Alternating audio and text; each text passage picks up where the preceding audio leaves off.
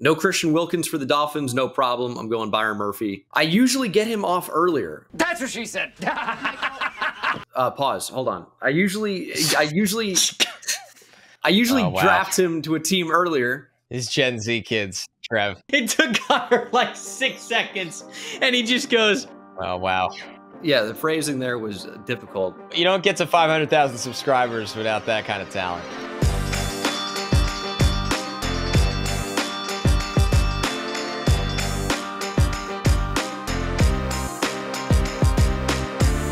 welcome to the opening bell of the NFL Stock Exchange podcast. I'm Trevor Sikkema. That is Connor Rogers. We'll get to our guests in a second because this is the Collab Mock Draft Series. It's a Mock Draft Monday. We're doing a brand new mock draft here on the show. But instead of the regular 2 versus 2 format, because it's 3 people this time, we're putting this mock draft in a steel cage, baby. We're going triple threat. It's 1v1v1 for the Mock Draft World Championship of the world here on this show. Okay, maybe not that serious, but we are going to have a lot of fun on this show. Connor's obviously right next to me, and our esteemed guest is the YouTube superstar himself. It is Bengal. Bengal, thank you for joining us, my friend. How you doing? Yeah, happy Groundhog Day. It's good to be here. We're having a fun time, and I'm ready to go. This is because we are all about transparency on this podcast. This is take 3 of seeing whether or not Connor's computer will hate the streaming service. And it's not Mock Draft Simulator fault for once. Usually it's the simulator's fault. We're battling that. This is strictly just a recording issue. Let's be real. It's not the PFF Mock Draft Simulator's fault. It's a user error. It's me picking the wrong player when we're talking about a different guy. So that's a good point. Bengal, hopefully that you don't get that. But if you do, hey, you get to see how the sausage is made. Dude, you are killing it on YouTube. You always have been. You have been for a really long time. You do a lot of Madden stuff. You do a lot of NFL stuff. But you also do a ton of draft stuff as well. So we're super excited to have you here on the channel. We had the pleasure of being on your channel a couple of years ago. Now it's the home and home, right? We had an agreement. We had a series. This is part 2 of the series here. So, man, we are super excited to have you on for this episode. How deep are you into this class here? We're only doing a first round mock, but what do you think so far overall of this 2024 class, just to kind of kick it off here?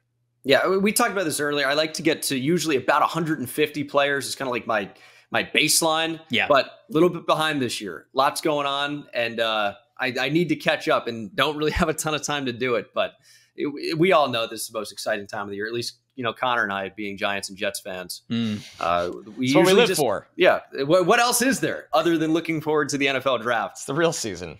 You know what, Trevor, you were there for a little while, but you got a Super Bowl recently. So yeah, Tom Brady shows up and changes things. Look, I tell people all the time, like, they're like, oh, when'd you get into the NFL draft? I was like, the second I was born south of Tampa. Like, that's just like, that's when I became invested in the NFL draft because, yeah, like y'all said, there have been blips of success, but most of the other time it's like, yeah, but could draft this guy. Maybe he'll save the franchise. Now, the only thing is Josh Freeman's the guy. Maybe Mike Glennon's the guy. Oh, maybe Josh McCown's the guy. Second round pick Kyle Trask. Don't you forget it. That one could be real. Go get it. No, look, it could be. Look, I tell people all the time, building a franchise is very easy. Okay, just go sign Tom Brady. That's it. That's what the Bucs did. I mean, why can't y'all out there go do that? That's how it's done. That's the advice that I always give everybody. Blueprint's out there. The blueprint is in fact out there. All right, so let's get this one kicked off. I strategically set the order. So the Bengal, you're picking for the Giants at number 6. I don't know if you caught that, but I may have. Right. So, Connor, I can't remember. Did I think I start? No. You start. No, wait a second. It's got to be your bowl. Things are going well. Right. So you will start the mock draft off. I will go second, and then Bengal will go third, and we will just go in standard variation after that, just 1, 2, 3 for the order. Does that sound good? Sound good to everybody? By the way, for everybody out there, this is a what we would do mock draft. The point of having Bengal on the show is to flex his expertise, his team building. He does such a fantastic job fixing and rebuilding franchises all the time on his YouTube channel, which you guys should go to and subscribe to if you don't already. Real simulation exercise on there. It's basically 1-to-1 with the NFL. 100%. Yeah. Just go trade for Brian Burns. That's what I do every time. And the Giants actually did. So maybe they're finally watching you. Yeah. Oh, you know what I just realized as well? Yes. I'm going to be picking at 18 the Bengals fans' jokes will never stop. Yes. You just didn't you just do an episode like rebuilding the Bengals? Yeah. I mean, look at the comment section. There's a dumpster fire.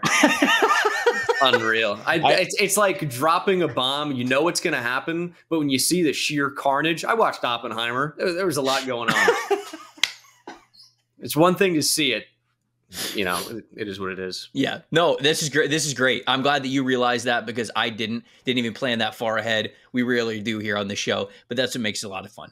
Well, I'm going to fire up the PFF Mock Draft Simulator. I'm going to throw it on the screen. Y'all can do so at home as well. If you have a PFF subscription, you get the fully unlocked Mock Draft Simulator. It means you can go 7 rounds. You can do the trades, all that good stuff. Oh, and you can get 30% off right now if you use 30MDS as the promo code. Just wanted to say that before we got started. Connor! Giants. Sorry, not Giants. This comment section's really ridiculous.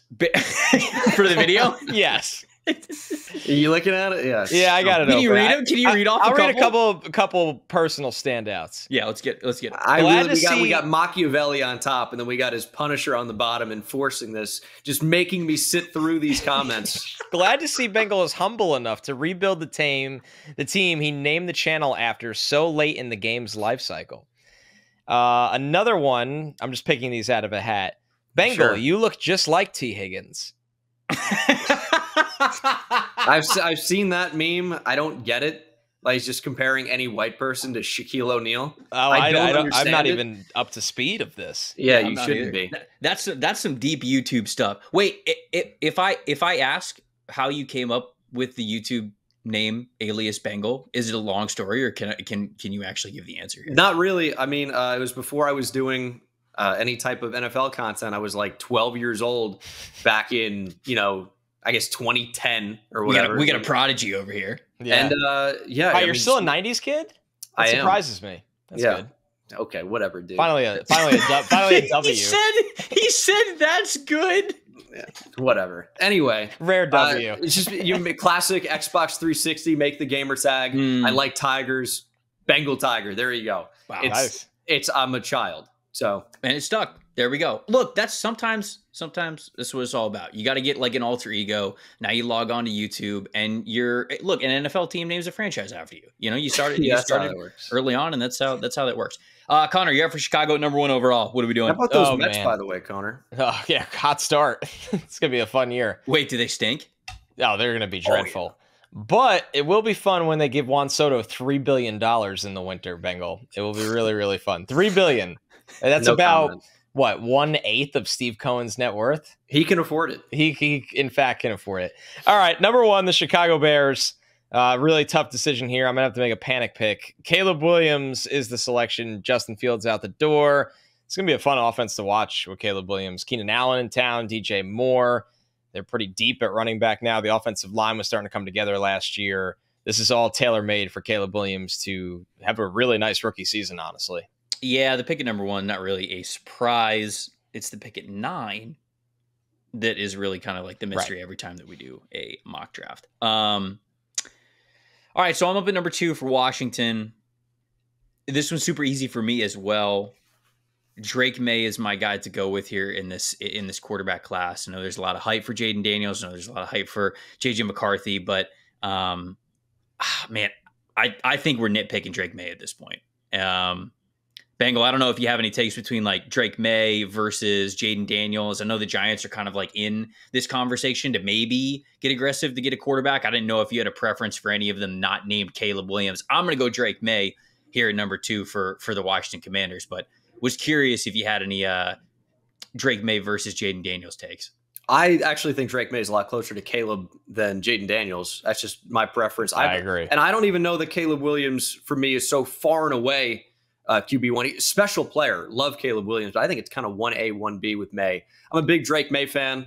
We all talk about summer scouting all the time, and Drake May was somebody that even, a couple of years ago just completely stood out. Mm-hmm. And he is a couple of years of being really, really solid. And I know last season was a little bit disappointing. Lose all your weapons. Offensive line was disastrous, which is why I think he's such a great fit on the Giants. It's going to be a 1-to-1 type situation. He's used to it.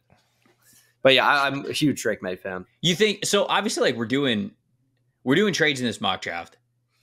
I can't see Washington trading off the number 2. So like, I'm not going to do it. And again, in a what we would do mock draft, I'd be taking Drake May. I wouldn't anyways. But do you think the Giants are going to be super aggressive to get up to like 2 or 3? I mean, I don't think there's any path to them to the number 2 pick because it's in division. You know, right, you do see teams trade in division, but for a quarterback, yeah, no way, that wouldn't happen. I just can't see the Patriots passing on a quarterback. And everyone talks about, oh, well, their roster's so bad. You got to get out of this pick, get more picks, or get a different player. Imagine bringing in a Marvin Harrison Jr. But it's especially in a stacked receiver class, a stacked tackle class. It's not really a stacked quarterback class. Those don't really exist. You got a couple guys at the top. I would have a really tough time passing on a QB at 3, and I'd fill out the rest of the team with my other picks. I think it's so much more difficult to find a QB, and that's why I would go Jaden Daniels here at 3. Okay. All right. Take the chance. All right. So, yeah, and that's kind of similar conversations that we've had here on the show. Connor and I talked about this with Danny Kelly and Ben Solak on last week's show when we were doing a mock draft with those guys. Connor was kind of advocating for us taking Marvin Harrison Jr., and I was the one who was like, yeah, I think I'd lean a little bit more towards kind of like what Bengal said, where it's just, man, you got to take the swing. Like, you got to take the swing in the bat. Marvin is great, but shoot, I mean, how often are you going to pick in the top 5, top 3? I'd be taking the swing. They might next year.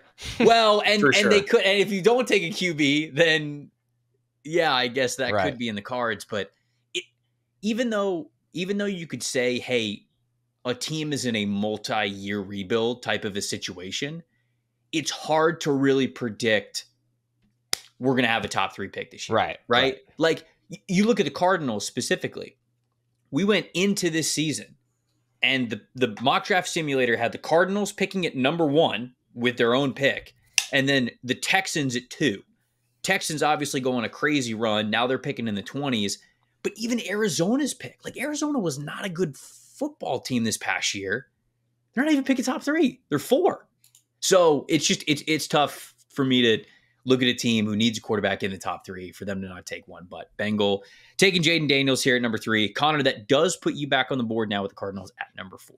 Yeah, and it makes it really easy for me. I mean, this is Marvin Harrison Jr. Obviously, he's a great player to add to this offense that it gives you everything you want from a number 1 wide receiver. They're obviously rolling forward with Kyler Murray. This team has a lot of needs, but more importantly, they just need blue chip talent right now. And that's exactly what Marvin Harrison Jr. is. Yep. I agree. Bengal, any debate between Marvin Harrison Jr., Malik Neighbors, Rome Odunze, similar to kind of like the quarterback conversation that you were talking about with May and Caleb Williams? Yeah, I mean, how can you not like all of them, right? I hate to give the complete bipartisan answer or whatever. I mean, it's not wrong. Whatever the fancy word is. But they're all such talented players. Harrison Jr. is the guy for me, and everyone's typed him up. But the way I've kind of put it into layman's terms is when you watch him, he's the guy that just everything looks so easy. The plays that you're like, he's never going to make that. He just does easily. He's just so polished. But Neighbors is like the spark plug rocket ship. Yep. And I mean, it depends what you want in your offense. When we're making a big board, and I try to explain this in my videos as well, like, you know, it's easy to just say, oh, this guy's better than this guy's better than that guy. But if you're in an offense and you need, you know, a big time speed rack threat, you're not going to take Harrison Jr. You're going to take Neighbors. Right. So is Neighbors better than Harrison if you're making a big board? It's really tough to say. Probably wouldn't say it. But if you are looking for an injection of electric speed and run after catch ability, it's not even close. Yeah. Look, I think that there's a lot of good conversation that can happen when we start to get into like team specific big boards for that very reason, right? It doesn't have to be this cop out answer of like, oh, you know, it kind of depends on the team. Like, it genuinely does. That's a real answer. And I think when you get to kind of dig into, okay, well, would this team rather have this player? Like, I look at that for the Giants at 6. And I know we're not there in the pick yet, but Marvin Harrison Jr. is off the board. A world might exist, and shoot, I might set up the world here in a second, where Neighbors and Rome Odunze are on the board. I have Neighbors ranked higher, but for the Giants specifically, if they want like a bigger bodied wide receiver, maybe they take Odunze over Malik Neighbors. So I think that those are all conversations that can be had, and they are all true, honestly. So Chargers are up at 5. This is me. And, oh, wow, would you look at that? I also control the Minnesota Vikings at number 11. It is funny how these things work out. I think this makes the most sense even though I think trading 2 first-round picks to go up and get JJ McCarthy is a lot. So does that make sense? Because I don't think it does. That's the part that really is the hang up here for me. Right. I love the idea of the Chargers trading down. I continuously go back to that. Is McCarthy worth 5?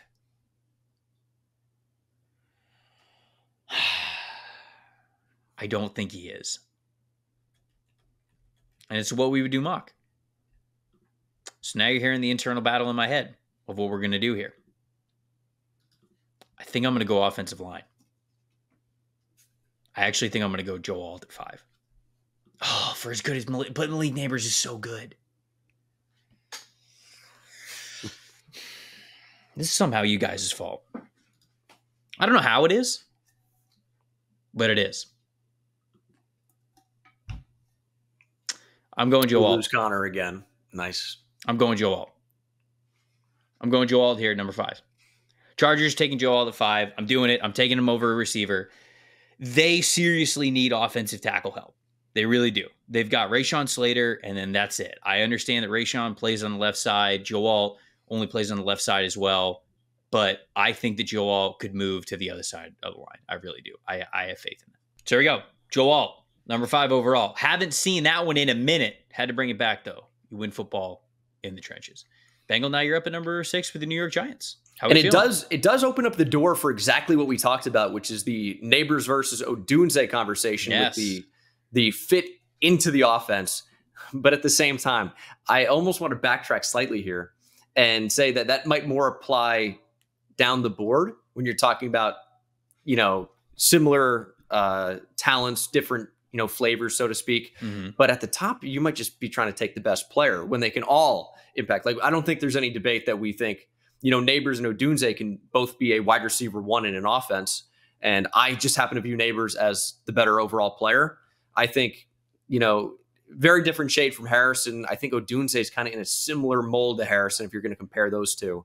And I just think he's worse. And I think Neighbors is better. They're both, I think, great players. You're really, splitting hairs here. But Neighbors, I think, just adds a different element that I'm not sure Odunze does. And not that Odunze is not great. I don't want to say he's not great because he's a great player. But Neighbors, I just think, has that upper echelon type impact potential because of the athletic profile. And Odunze is a great athlete, but Neighbors just takes it to another level for me. Yeah, it's the separation skills, right? I mean, I think a lot of people try to talk about these wide receivers and, they don't want to necessarily bring the other ones down, but I think you can have an honest conversation that Malik Neighbors is different because he separates better. The way that this dude moves is rare. So, if that is something that you prioritize, which I think everybody should, separating, getting bigger throwing windows, throwing targets, everything like that, yards after the catch, he's going to be your guy. So, are you going with Neighbors then at 6? I am, yeah. And it kind of, not that Odunze is comparable to JSN, right? But it does remind me of last year with the Jordan Addison versus JSN. And it's like, Addison separates better, can probably play on the outside more so than a JSN. I didn't really understand the debate so much. But so you were a big Addison guy? I think I value the separator a little bit higher. And not that JSN's not a great player. I'm really covering my bases here. But I just think in terms of which one's more valuable to me on a big board, I did have Addison. I was extremely worried that Jordan Addison was just so skinny. I think he was wide receiver 4 for me because obviously the tape was there, but I'm like, God, it's a big man's game. I don't know.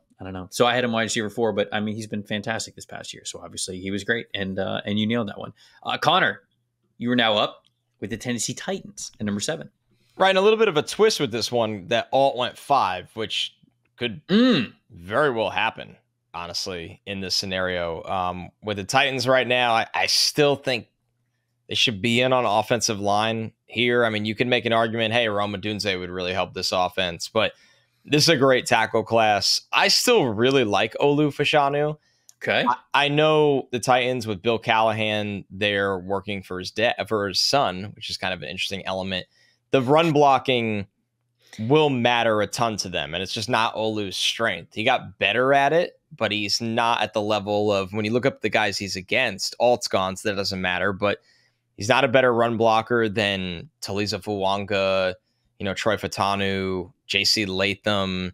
So, but I'm still going to go with Fashanu here because to me, his athleticism, his length, his ability in pass protection. Will Levis was under a lot of pressure last year. They need to keep this guy upright. They need to give him a chance back there. And I think Fashanu will continue to grow as a run blocker as well. So I know he's lost that, kind of flair as a top 10 pick, but I've never moved him out of my top 10 players. All right. So Olu Fashanu, it's taboo to have Olu in the top 10 these days. It's very, very, very irregular to see that nowadays. Yeah, but it's a hipster move. That's why we do the what we would do mock drafts. Bengal, do you have I was going to ask an OT2 preference, like you had quarterback 2 or wide receiver 2. Do you have an OT2 preference? But maybe this guy who I'm trying to get you to say is OT2, maybe he's your OT1, or do you like Joe Alt the best? Basically, I'm not sure that you'll have the opportunity to go through the offensive tackle debate. So curious what you think of the top guys. I mean, I watched Olu a lot in 2022 for preparation for the 2023 draft. And I came away thinking he was great, struggled a bit against Ohio State, not the best run blocker, but he did get better, as Connor mentioned, in 2023. And I thought Alt was good, but is he going to become great? And then Alt was great in 2023. So I think Alt, for me, solidified himself as OT1. But Fashanu, I think, and dude, I've been calling him Fashanu the entire process, but I heard it's actually Fashanu. It's very difficult for me to say that because you get so used to saying one thing. I need maybe more confirmation. Well, it's like Taliza Fuwanga's name. There's the N in there. It's not Fuaga, which, by the way, I'm covering my bases here. Oregon State's on the website. bio. Yep, I saw that as well. Says Fuaga. And apparently when he was sitting down with the NFL Network guys, they were like, how do you say his name? He's like, Fuanga. Like, there's the N in there that you got to throw the N in there. So the AG in the Samoan Pacific Islander languages is the ung, like we see with Tua. That right. I still get corrected. Oh, it's Tagovailoa. Can't you read? Like, I want to, whatever. It doesn't matter. But anyway, I love Fashanu as a player. Really do. And again, struggle with Ohio State a little bit. It's 2023. That kind of seems to be his MO is JT Tuimoloau's power, and even Jack Sawyer can be a little bit of a problem. But I love him. I think he's a top 10 caliber player for sure. Okay, so we've got Olu Fashanu off the board at number 7. Potentially. But I've heard that. They said it at the combine. Perhaps. That's what I've been saying theory. Lately. Yeah, I could DM him and just get this over with. I don't know if I'd get an instant response, but we could just figure it out right now. Wow, you guys follow each other? You guys. Oh, not to just drop that, but it. Well, I mean, you kind of did just drop that. What do you mean not to just drop that? He didn't correct me when I interviewed him at the combine, and I said here with Olu Fashanu, but he could also just be a really nice person. Could that also be like the Luis Robert thing with the White Sox, where it's like his name's not Luis Robert, and even he said it in his. I hate to go back to baseball here, but he's like it's Robert, but it's like. How ridiculous do I look saying Robert? So he's just like, call me Robert, whatever. Yeah.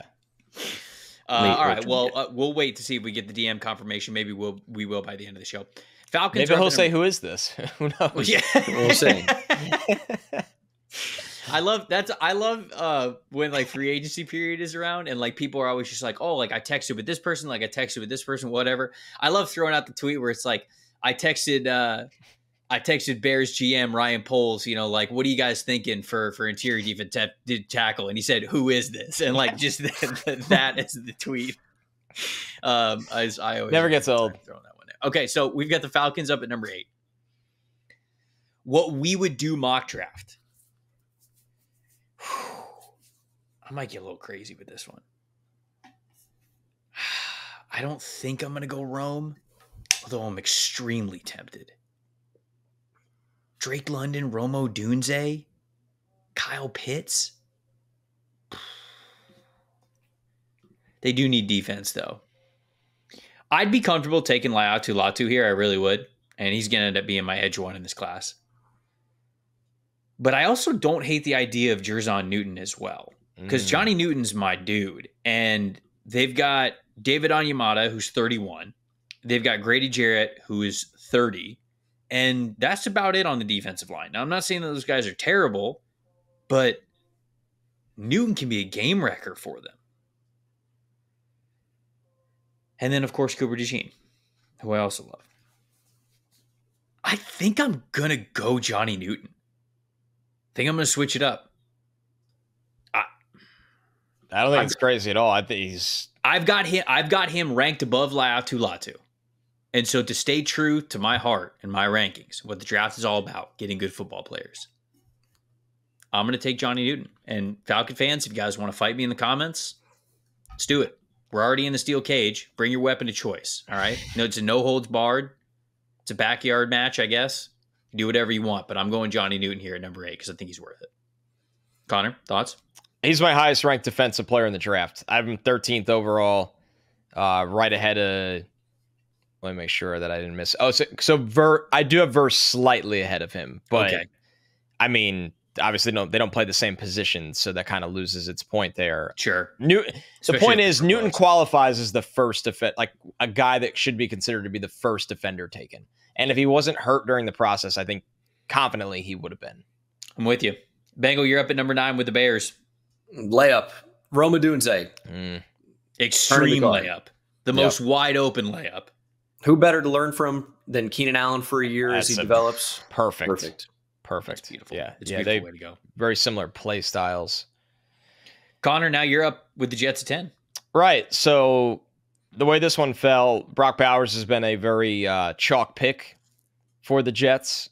I would say I don't have a problem with it. I do worry about the depth of an offensive line that is relying on 2 33-year-old tackles that I like a lot, but Tyron Smith, he's not going to play the full season, right? There's no guarantees that Morgan Moses will play the full season as well. So for me, this one would come down to Troy Fautanu versus Taliza Fuanga. And I think that Fautanu gets the slight nod here from me because he can come in and compete to be the left guard against John Simpson right away. And I think he's played left tackle, right? Fuanga's played right tackle. I don't know if you're just throwing Fuanga over on the left side as soon as Tyron Smith gets hurt. So I would take Troy Fautanu here at number 10 overall, and I will in this mock draft. All right. I love it. You know that's my favorite pick for the Jets at number 10 as well. Oh, I think for the reasons that you laid out, it makes so much sense. Yeah, it's a good looking 5. Tyron Smith, Fautanu, Joe Tippmann, good Elijah looking 6. Tucker, Morgan Moses, and then John Simpson, your 6th. This is good living. Right. I think that you're in a good situation at that point. Vikings are up at number 11. I'm picking for the Minnesota Vikings. I'm not going to let JJ McCarthy slide any further. Right. This to me, like I would genuinely love this scenario for the Vikings if they didn't have to trade back and they were able to get JJ McCarthy around this range.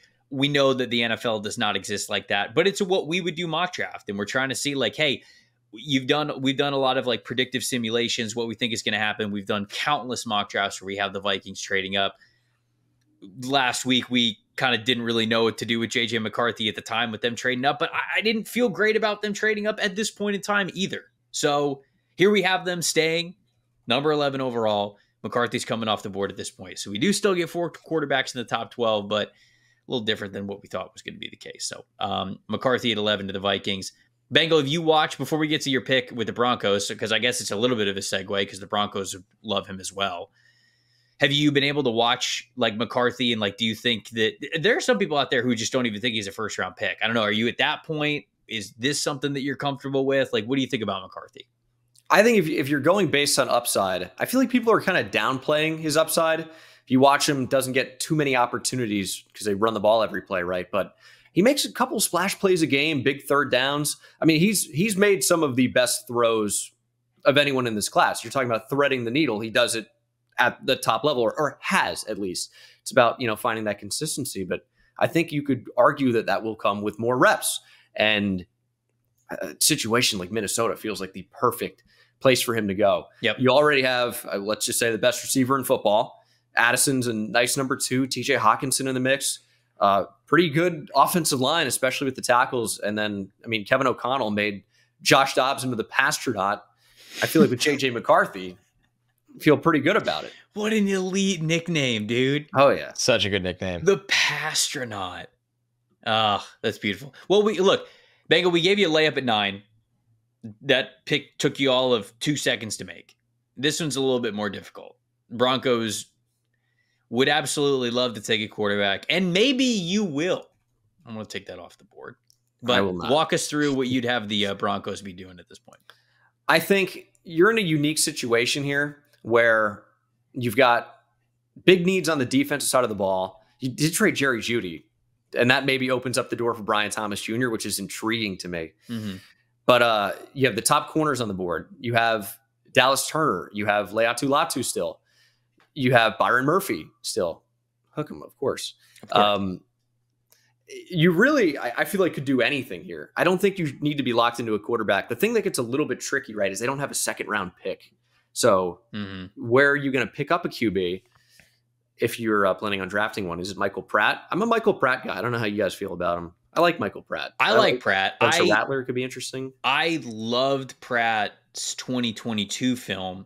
And then that first game of the year before he hurt his knee, I mean, he looked like he couldn't miss. Like he looked like a perfect quarterback in that one game. And then he hurt his knee and he did not come back the same. And I don't really know what to believe. Because you just have 2 very different seasons from Michael Pratt. But I said this on his scouting report, man. I mean, I think he probably throws with touch about as well as any quarterback in this class, which is when we talk about traits, sure, arm talent, velocity, rushing ability, like those things are physical gifts and traits, but I don't think touch gets talked about enough as like a legit difference-making NFL trait, because you can work on rhythm and timing and accuracy the more times you run a route with a wide receiver, but touch is almost something that you can't teach. Like you just got to have it, and I feel like Michael Pratt does, so I do like him. Yeah, I really like him too. I think that all that starting experience across 4 years, you see the timing, the rhythm, the ability to roll out and throw accurately. And I'm with you, Trev. I think he clearly was not right when he came back, and it just looked like a different player on film than we were accustomed to seeing. Yeah. So Michael Pratt at 12? Yeah, exactly. I'll tell you. That's great. There's so many like different intriguing options. I feel like even if the Broncos are not able to get a quarterback here, they should be pretty happy with how the board has fallen for them. I think I'm going to go Dallas Turner on the basis of beefing up the trenches, so to speak. I know he's a 3-4 outside linebacker, but I'm also a big Baron Browning guy. And I feel like that guy's waiting to be unlocked. And his transition to the edge, he showed flashes. And Dallas Turner is someone who is, you're not really going to find a better athlete than him. Of course, you can talk about Chop Robinson, but Turner is a more complete player right now. He's good against the run as well, which typically we wouldn't say of these super freak athletes at the top on the defensive line. But I like his potential, and I think he's got a fairly safe floor as well. I don't know if he's ever going to be a top pass rusher in the league, but I think he'll be an impactful player, and I think you can wrap your head around that at number 12 and feel good about it. All right, Dallas Turner, 12 overall to the Denver Broncos. Connor, you're up with the Raiders. I feel like you're up with the Raiders a lot. It does feel that way, and this pick is not very hard for me, honestly, in this spot. I mean, I guess there's an argument that Quinyon Mitchell would be a really fun pick here. He would be a fun pick. His DNA and play style just fits where this franchise is going. He'd fit in with this hard-nosed defense under Crosby. They had Wilkins in the offseason. So Mitchell would be a really fun route to go, but it's hard to get really excited about this team until they have another guy waiting in the wings at quarterback. As much as they signed Gardner Minshew, they have Aiden O'Connell there. Aiden O'Connell slander. Aiden O'Connell slander, I guess. Won't stand it. I guess it's mustache slander, which I do have a problem with. So I feel kind of bad about that. Michael Penix Jr. is the pick here for me. I just, how much I love this guy. He's QB3 in this class for me, and he ends up being the 5th quarterback taken here. 5th quarterback taken. Yeah. So I think Penix is a guy that, he goes into this situation. He technically doesn't have to play right away because they have Gardner, who I think will ultimately start. But I think this is a nice landing spot for Penix, and I think that the Raiders get to sit tight, not give up any capital, and get their franchise quarterback of the future. Yeah, I think they're going to be aggressive, but if they're sitting here at number 13 and they love Michael Penix and they want to take him in the first round, then they don't have to trade up to do so. Obviously, that's a good situation for them. New Orleans up at number 14.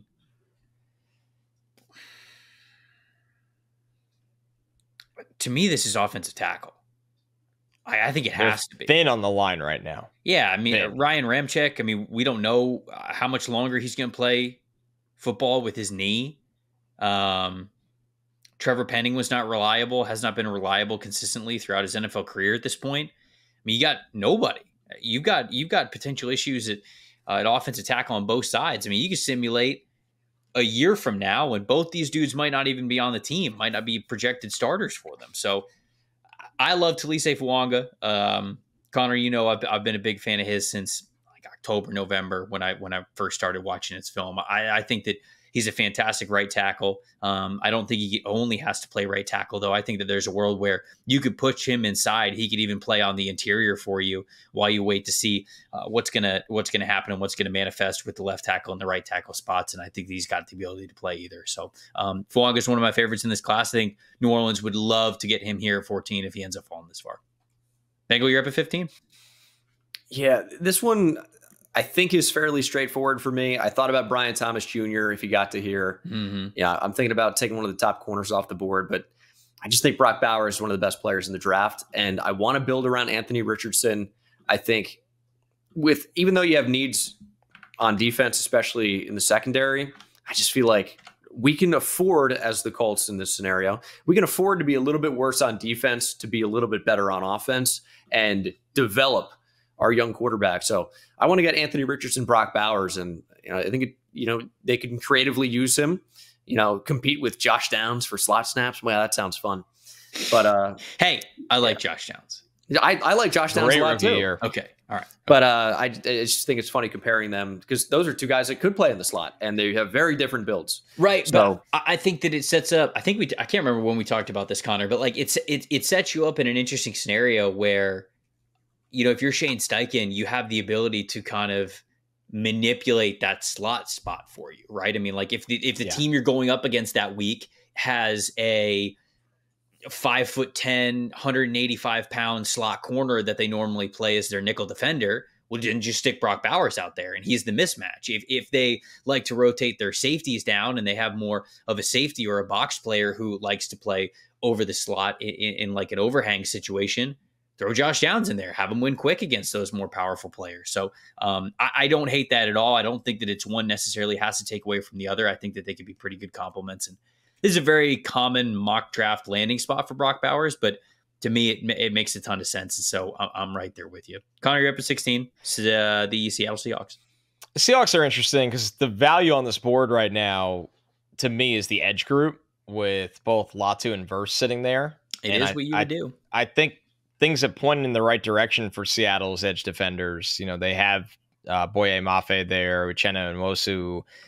It doesn't feel like a desperate situation where I look at the offensive line and go, man, it feels like they need another guy on that offensive line. Now, how you play them becomes a little convoluted because I think the guy that I would consider taking here would maybe be JC Latham, because I think you could play him inside, and if it didn't work out with Abraham Lucas at right tackle, you just put Latham at his natural position of right tackle. Mm-hmm. It's just you have to be confident as a team that you can ask guys to move around out of position, and that's always a little bit dangerous. So for me with the Seahawks, and I like Graham Barton a lot. I didn't want to take Graham Barton at 16, even though I think he could play any position on this offensive line. He was definitely a consideration for me.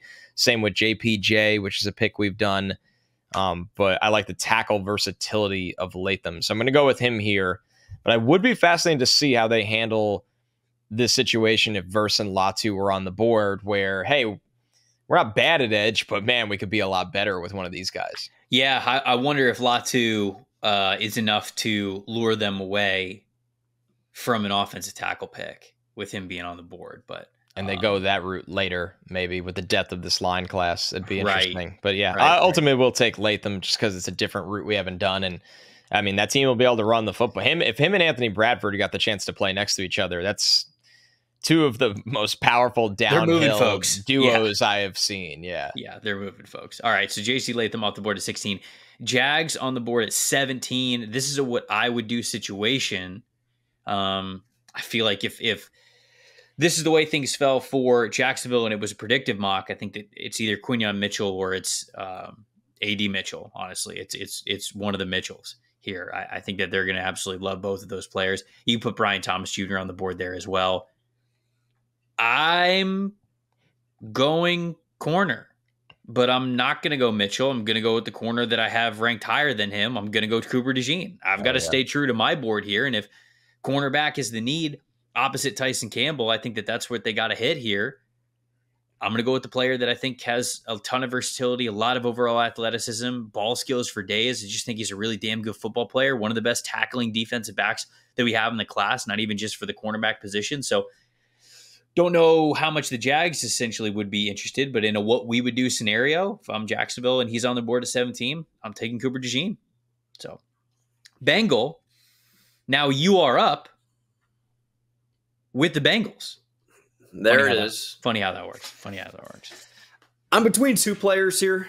It's Byron Murphy from Texas, which my heart wants me to take, and Amarius Mims of Georgia. You know, we talk about, you know, Leatu Latu and even Penix with the injury stuff, but Mims, really worry about him. I've seen only a few games. He's only played like eight starts in his career, something incredibly small, and got hurt in Indianapolis too. Not great, but I think the tape's phenomenal. I typically have not seen a guy that size move like that. And he stands out. I think he's just in a small sample size, as much of a novice as I am with offensive line film, I think he's about the best tackle in this class for a stretch of games, however small. I'm a big Amarius Mims guy. And even with bringing in Trent Brown for a year, you have Orlando Brown Jr., I would still like to get another tackle in the mix, similar to what Connor did at 10 with the Jets. And I'm going to go Mims here at 18. Wow. This is a Monstars offensive tackle group. Now with Orlando Brown Jr., Amarius Mims, and Trent Brown. These are just, you're walking to practice and these are just absolute giants who are walking onto the field. First off the bus, guys. 100%. First three off the bus. 1000%. This is how you win the intimidation battle within, is you put these three guys as the first ones walking off the plane, walking off the bus, walking into the stadium, whatever it is. So Amarius Mims, 18, even with the signing of Trent Brown there. Connor, you're up with the Rams at 19. Yeah, this one for me, I'm going to take Jared Verse. It was between him and Quinyon Mitchell. I think they need pass rush help versus a very heavy-handed, speed-to-power kind of edge rusher, responsible against the run. Every time we get to the Rams, I'm always impressed with the value that's still on the board at 19 and such a good spot they're in. Yeah. So Verse finally goes off the board here at number 19.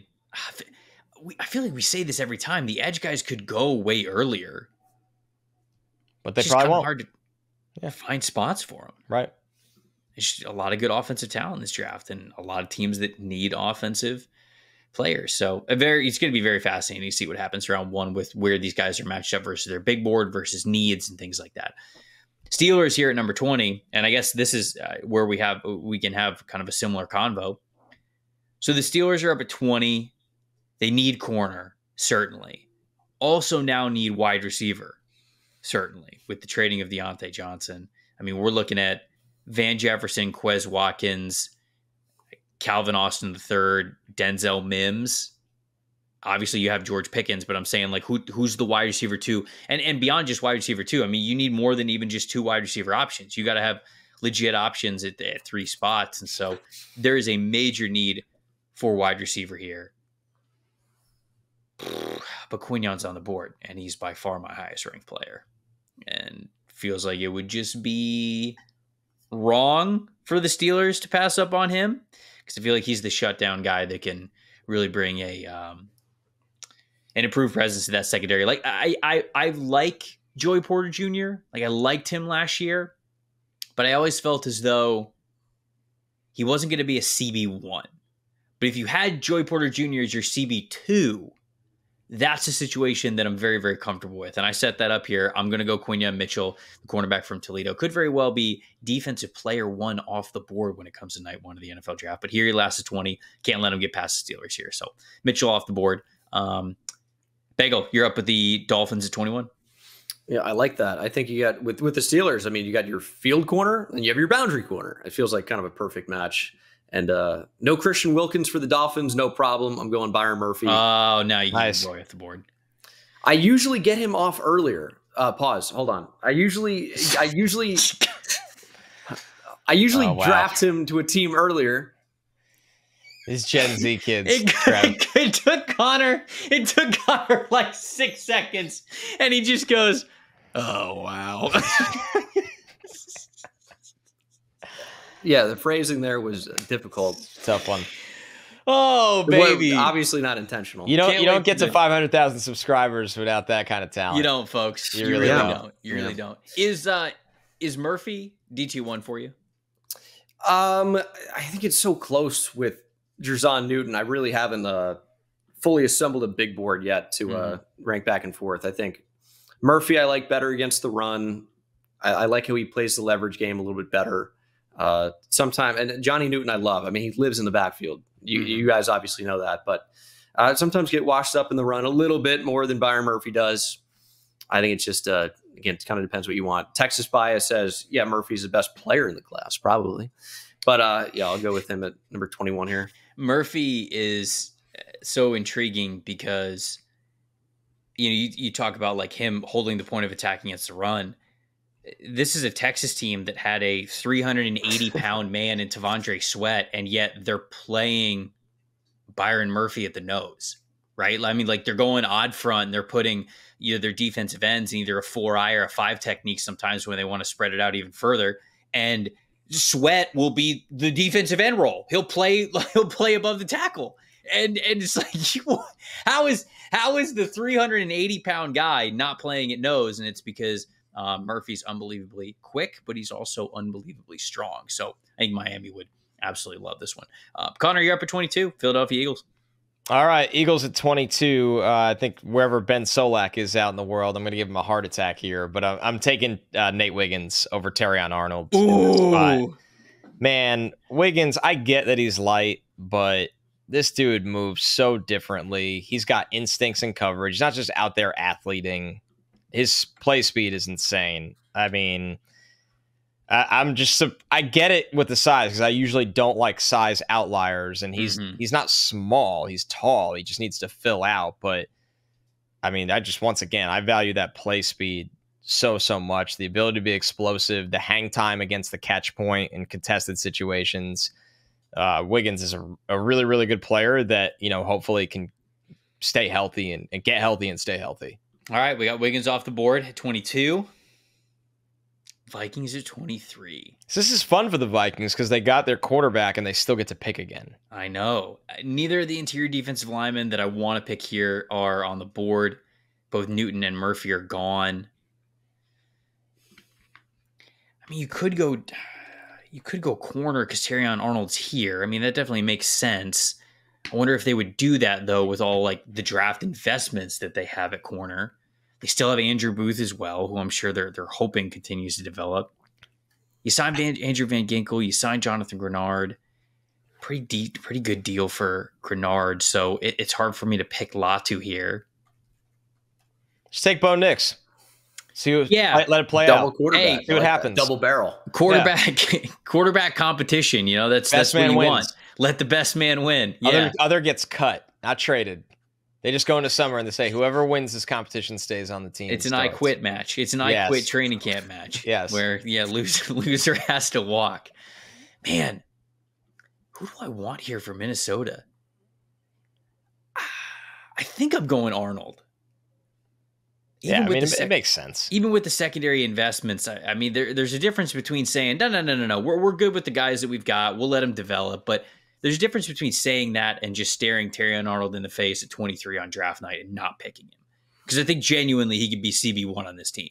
So if that's ever the case, it's hard to just say, nah, we're good at that position. Because clearly you're not if you're passing on a guy that you think has that kind of a ceiling. I am going to go Arnold here very curious. Vikings fans who are watching this, we know it's probably not a realistic scenario. You're probably going to trade up and go get a quarterback. Let's say there's a world where you still keep 23, because I'm sure you guys out there have run PFF mock draft simulators where you've just been like, yeah, let's see who might be available. Let's get a little sample out there.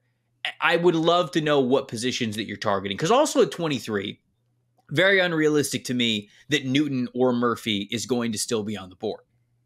So who are you picking? I'm going to go Terry Arnold here at 23, but I'd be very curious to hear who the good people out there would be picking for the Vikings at number 23. Even if you're not a Vikings fan, if you're just a draft head, tell me who you think the Vikings should target there at 23 in the first round. Bengal, you're up. 24, Dallas Cowboys. Love it.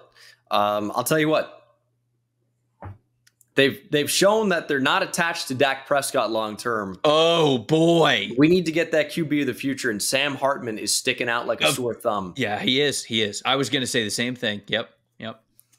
No, I think I'll go Brian Thomas Jr. I look at the offensive line and I see all the holes, but I'm a big Brian Thomas Jr. guy. And you cut Michael Gallup, that makes sense to me. But as good as CeeDee Lamb is, I need a more competent outside wide receiver too. I like Brandon Cooks. I just don't know what he gives you long term at this point. I'm going to go Brian Thomas Jr. I don't know if we've seen that pairing before, Connor. What do you feel about it? Because you are also a big Brian Thomas Jr. guy. Is he not just a better Michael Gallup? For sure. In this offense? Yes. I have him 11th overall. He really shouldn't be here still. So you have to make that pick if I was Bengal. I mean, as much as you got the needs on the O-line, this dude is a difference maker in this offense. It's Jalen Tolbert slander, but I guess that we'll Brian Thomas Jr. is 40 times the player that Jalen Tolbert is. We'll say it with our chest on this show. Again, slander.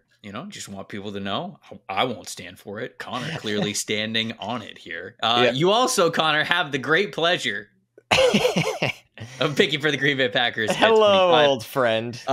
Bengal, we have a reoccurring joke here on this show. I'm sure Packers fans are sick of it, but the team is so interestingly constructed because there's a lot of youth that's on the offensive side of the ball. They've put a lot of draft picks into that side. You could use an offensive lineman, but then a lot of the holes that they have on their roster are non-premium picks. So it's not a lot of stuff that you would use in a first round selection. So they have not only do they have a pick here at 25, so it's like later in the first round, but also they have 2 second-round selections. So we're always going back and forth trying to find out what the value is. But there is, Connor, I will say, there is a player on the board who Packers fans have absolutely loved that we have paired with them in the past. And so I wonder if you're going to do it here on this What We Would Do mock draft.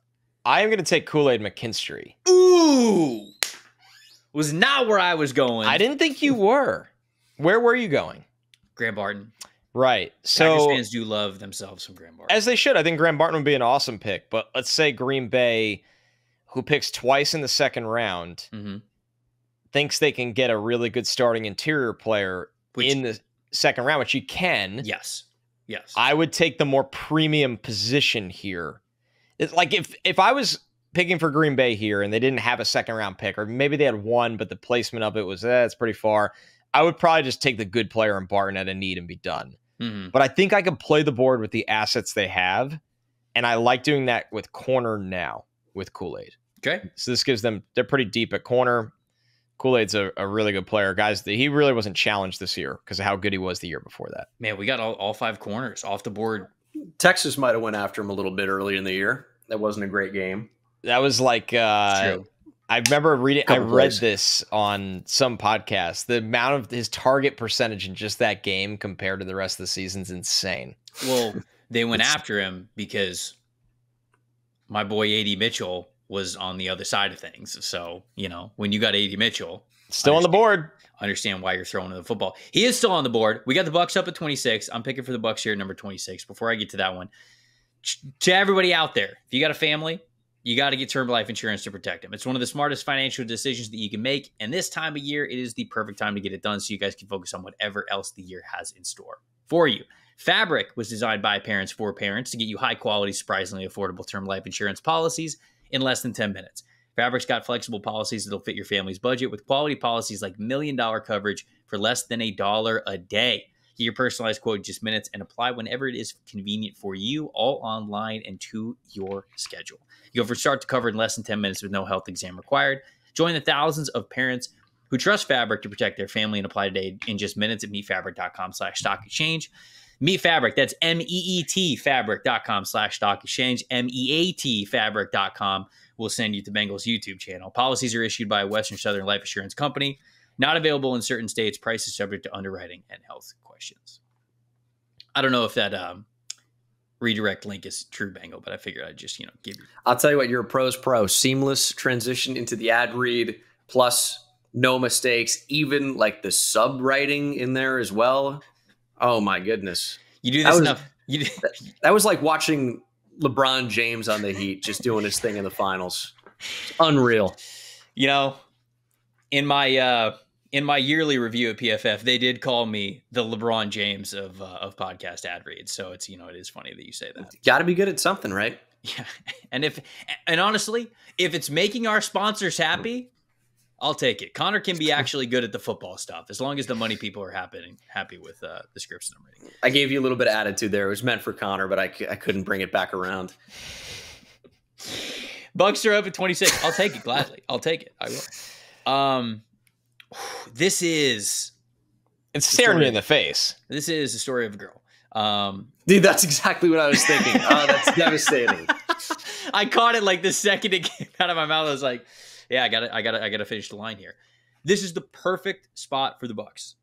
There cannot be a better scenario here outside of, unrealistic, whatever you want to call it. Latu is still here. Graham Barton is still here.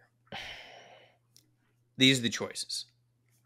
It's like picking between your children. It is, because I love these dudes since summer scouting. And now I'm sitting here, hometown teams on the board. I got a chance to take one of them. It's like going to the animal shelter and you're picking between siblings and the other has to stay. Okay, all right. Why would you do that, dude? You should feel awful about this. Now scenario. I'm just going to be hella sad the rest of the day. I would trade the pick so you don't have to take either. Yeah, all right. I'll trade this one for a 7th round pick. Who wants? Just get me out of here. I'm getting out of here. Yeah. Washington, they need another pick. Tell them to come up for it. I'm going to go with Latu here. He's the higher ranked player on my board. He's ranked number 11th overall. Best pass rusher in the country over the last 2 years. Black belt karate master when it comes to the hand usage and getting off blocks. The pass rush profile going into the NFL is already phenomenal. I'm not really worried about the neck. The guy's played 2 years of healthy football. I think that's going to be behind him. Is he the best athlete? No. But to sit here at 26 and not take an absolute backfield sack master like Latu would be a disservice to building through the trenches. So I think, like Connor talked about with the Packers, Bucks could get an interior offensive lineman either on day 2 or maybe even next year. Maybe it's a long-term plan for them. So I'm going Latu here at 26. Bengal, you're on the board with the Cardinals at number 27. I will remind you that Marvin Harrison Jr. was the pick at number 4. Yeah, it's how fun would it be? Because I'm making the call, right? What would I do? How fun would it be to get Adonai Mitchell in there as well? Not going to do that, but you could. I mean, the size of the receiver, Mitchell, Harrison, Michael Wilson. Whew. You wanted to remind us that you're not going to, but you could. You have the power. Of course, gotta. Why say few words when I can say a ton with no meaning? It's my entire career. Hey, I'll remind you guys that here are things that I'm not going to do, but I could, just so we're all on the same page. I'm between one of the interior offensive linemen. I'm looking at the depth chart. I see Hjalte Froholt at center, Elijah Wilkinson, Giants legend Will Hernandez at right guard. Could probably use an upgrade on the interior.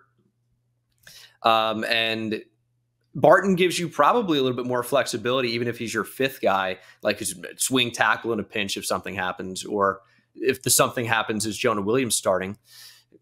Barton maybe could fill in, but I think we all think he's going to have more of an interior player. Also a GeoGuessr guy. I don't know if you guys knew that. It's right up your alley. Well, I was going to say, you started to do that stuff lately, right? I've seen a couple years ago, back like prime COVID, nothing's going on. Let me get addicted to Google Maps. What a time. I still got some skills. Would you describe yourself as good at it? Yeah. Okay. I would say, adding on to many different traits here, the nerd persona, I fill it out. I got a diverse draft profile in the Nerd Olympics. GeoGuessr, just one skill in the bag there. Five tool nerd over here. Bengal can recognize a homestead in the middle of Arkansas, unlike anyone else. I go outside the U.S., Connor. I'm a little bit more diverse. Wow. He's traveled. Mr. Worldwide. He's traveled. Listen, I know you're stuck in the tri-state area. Some of us got out. Stuck. Oh, my God. Like cowards leave. Wow. Can't take the heat. Wow. Yep. And then they still root for the Yankees. Amazing how that happens. What am I going to do? Change after Really 20-plus years? I root for the Giants, too. It's not like I'm some bandwagon. Both of these teams have been playoff and World Series and championship averse over the past decade since I moved. Anyway, I'm not going to let Jets Mets trash tell me about something. Let's just call it what it is. I don't believe in second-class citizens, but Mets Jets is pretty close. Oh man, Trevor, anyway. All you have to do is say to somebody that left that couldn't take the heat in New York, couldn't take the heat. I went to go after the heat. I'm here in Houston. That's true. That's true. Wait, hold on. Do I ask him the Taylor ham pork roll question? Which one is it? I think I talked to Connor very briefly about this. I'm not pro South or North Jersey. I represent the appreciated Central Jersey. It's people say it doesn't exist, but that's dumb. It's an entire region. I don't know how you can. I'm a Jersey Shore kid, and anyway, I don't want more things here for me to be made fun of. But back to the draft. Very lightly right now, Trev. You see this? I was a pork roll guy. This is an all-time bad appearance right now.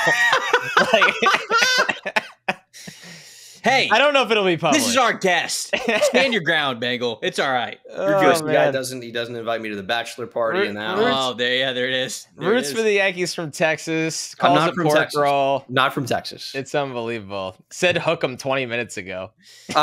No, okay, yeah, I did. I grew up a Texas Longhorns fan. Ton of family in Texas.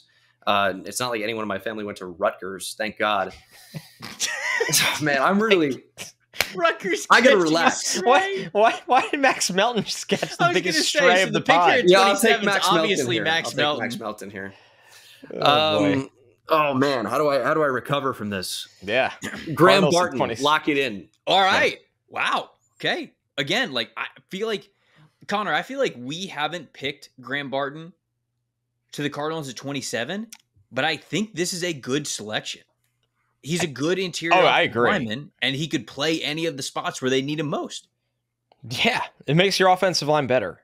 And that's been a part of their mission since this regime got there, right? When you look at the draft and free agency moves. So I'm a fan of it. I like it. Barton off the board to 27. This 25, 26, 27 is just like the Graham Barton zone. It's like this dude's actually you the throw Dolphins sometimes. Well, will Goody take a first-round offensive lineman, though? Who would? What are you saying? Goody, the Packers GM, Brian. Oh yeah. I mean, he hasn't. I don't think so. It's like first-round wide receiver, right? For them, it's kind of like the black sheep, the Moby Dick, the white whale. I still feel like 24 through 27 is like the sweet spot. He's going off the board somewhere between 24 and 27. Be my guess. Anyways, Barton off the board now at 27. Connor, you're up with the Bills at 28. I'm going to take Troy Franklin here. I love the vertical ability, route running, his fit in this offense with Josh Allen. They need, you lose Gabe Davis in free agency. You do need a field stretching presence that has some length here. I feel like in the minority of being higher on Franklin than Mitchell. I think ultimately, if I was a betting man, I could see Mitchell being drafted ahead of Franklin. But I think Franklin plays a more polished game. I think has a better resume in terms of the consistency as well. So I'm going with Franklin for the Bills. Makes sense. Thank you. I was letting it breathe there for a second there, but it does. It makes sense. I'd be taking Andy Mitchell, but it's fine. It's fine. It's your pick. You're allowed to do that. You have the power to do it. Detroit's up at 29. I don't know if I'm just like locking in the next corner, right? I think as some people look at this spot and they go like, okay, like whoever's left, TJ Tampa, Kamara who's left, right? They're day two guys. Obviously, like they like a corner. Certainly, with Sutton no longer there, but you trade for Carlton Davis, you sign Amik Robertson, you got Brian Branch, you still have Emmanuel Mosley, who I liked a lot before he got hurt last year. So, I mean, I know it's a big if, but like if he's healthy, that's a solid 1-2-3 corner group. I don't know, solid, you know, maybe they could use some extra juice, but of the guys who are left, I don't think it's a just like sprint to the podium with a corner. You sign Marcus Davenport, you got DJ Reader, I love Lee McNeil as well, Aiden Hutchinson.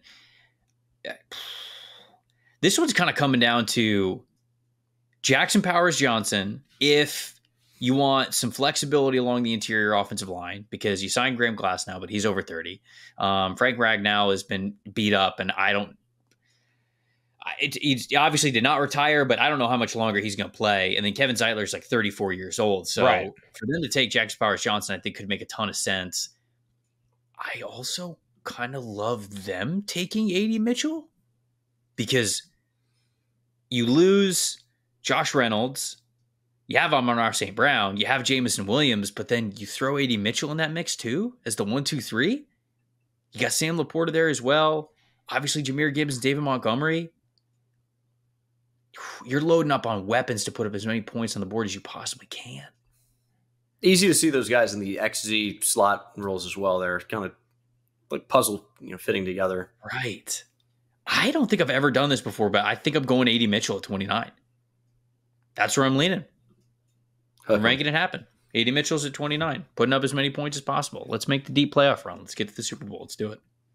Bengal, you're up for the Baltimore Ravens at 30. A lot less deliberation here for me. I'm going to go Tyler Guyton, lose Morgan Moses, and even so, I think you could still certainly invest in a tackle. Ronnie Stanley's had some injury problems. I feel like, to me, maybe talk about a receiver here, something in the trenches, but it's got to be Guyton for me at this point. Yeah. Connor, Niners at 31.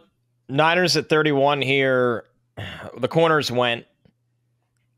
I'm going to take Jackson Powers Johnson here and just let him settle into either guards. He's, I would imagine he's going to play for Feliciano is what I would think instead at right guard there. But you have Jake Brendel as their center. You got Aaron Banks at left guard. Trent's still there at left tackle. McKivitz at right tackle. I didn't really love the way the tackle class sits here. And I just think you're getting a player that's probably a top 25 player in the draft at 31 in JPJ. So that leaves the Kansas City Chiefs here at number 32. Bengals, since you're the guest, let's do this. Let's team up for this one. I don't want to take the last pick here. It feels disingenuous with you as the guest on this podcast. Where does your mind go first for the Kansas City Chiefs, and then we'll kind of talk about some prospects after that. You'd think receiver, right? It almost feels like a disservice to Patrick Mahomes to continue to roll out what they're rolling out. And I don't know if you guys are into current events, reading the news and things, but we've heard Rashee Rice is a bad boy. I don't know. Yeah, might not be a good situation. Glaring need. Yeah. So I agree. That situation got worse. Yes. Did it? No, yeah. I'm saying like their receiver situation. Oh, after this. yes. Yeah. Okay. I have been. I haven't been keeping up with the legal releases. And they needed wide receiver was a need for this team even before this incident happened with Rashee Rice. Right. So Hollywood's on a 1-year deal. Right. And so I think this is firmly on the table for them. But I mean, is the easy answer just Ladd McConkey because he could be a target monster for them? Or is there another type of receiver that you would think could fit the Chiefs the best, Bengal? What do you think? I mean, I think you're right on it there, obviously. Ladd offers inside-outside flexibility. I don't think Hollywood Brown, stops you from taking a receiver, obviously, of that same mold. The only thing you consider is, okay, maybe we get a big jump ball guy, but is Keon Coleman number 32 overall? It's hard to say, but it's some type of receiver. I'd take Ladd over him. Yeah, I would take Ladd over Keon Coleman. I think Ladd has the easiest path to seeing NFL success. Just a more diverse skill set. But man, Keon Coleman's fun. He goes up and gets it. Yeah. The only other one that I would be honestly, the only other pick that I'm sort of tempted by here is because there's not an offensive tackle that I love here. Mike Sanders still, honestly, at 32, with L'Jarius Sneed gone and them probably having to play Trent McDuffie on the outside more, you get Sanders still, and he could play in the slot for you, and he could play like one of those safety roles as well, because they lost Mike Edwards too, so it's kind of like that safety rotation's a little bit thinner, the slot corner rotation's a little bit thinner. I'd think about Sanders still here, but we'll go Lad McConkey. We'll go Lad McConkey just because. There we go. If you're watching this on YouTube, you can see the full results in a second, hopefully, if my my internet actually works here. You can see the full results on PFF.com. You guys can go do your own PFF mock draft simulators as well if you go to PFF.com and you have a subscription. If you don't, you can get 30% off using the promo code 30MDS. Let us know what you guys thought of this mock draft. There we go. Now it finally loaded. So there we go. You guys can see the first round. I'm scrolled a little bit here so you guys get the full effect of everything. But let us know what you thought of the picks, the conversations, the analysis for it, the reasoning that we had, whether you were a fan of one of those teams or not. Let us know what you would have done in this situation. We're having a little bit of fun. We're relaxing here. We're doing what we would do. It's not as cutthroat when we're trying to predict exactly what these teams are going to do. This is a peer into what we think for these football players. So obviously you hear what Connor and I think. Now you've heard what Bengal thinks as well. Bengal, thank you so much for joining us, dude. This is so much fun, man. We really enjoy this one. We obviously love the mock draft formats. You and I talked about this before we hit record, like, the Madden generation that we kind of come from, or the Madden thought process, is the draft is the most fun part. The fantasy drafts, all that kind of stuff. That's how we came up. That's why we love the draft here now. So to kind of get to go through one of these exercises with you was a lot of fun, man. Yeah, absolute pleasure. Thanks for having me. There were some ups and downs, of course. I think the seemingly infinite buffering at the end there with the simulator is a perfect summation of encapsulation episodes. Yeah, it is true. That is very, very true. But you know what? We powered through. We gave the people what they wanted. Hey, what do you got coming up on the channel between now and draft weekend that people can look forward to, so we can push everybody to your stuff? Nothing good. No, there we go. There we go, folks. If you were going to just subscribe to Bengals channel, just smash subscribe on this channel. That's all we got to say. Yeah. Honesty is the best policy. All right. Well, perfect way to end it. Look, Bengal does fantastic stuff over at his channel. He's being modest. He's being self-deprecating like we are here as well. But go follow all his fantastic work. Follow him on I was going to say Twitter, but it's X now. You big Instagram guy? Should I also push people to Instagram? Should I push people to TikTok? Should they stay the hell away from that or no? You're young enough for TikTok. What's up? You're young enough for TikTok. Right? TikTok is cancerous. I hate that app. But you know what? You try to conform, try to grow. Instagram. I mean, what am I going to do? Post a picture of my setup every day? It's just, That's a sweet trophy behind you. Yeah, true. I'm looking to get number 2 here in a minute. Ooh, on the second channel. Wow. Oh, look at you going off. He's building an empire. He's multi-channel. It's like Connor said, he's building an empire. Go follow Bengal and all his stuff. He's fantastic. He's a great follow for football and so much more stuff. Bengal, we appreciate it. Connor, you got anything else before we get out of here, my friend? No, big thanks to Bengal. It was a lot of fun as the guest mock draft series continues. Trevor and I will be back later in the week with another positional preview as we get closer to the draft. Yeah, and he was purposefully vague there because we have not talked about which position we're going to do yet. But no fucking clue. We're playing. We'll see.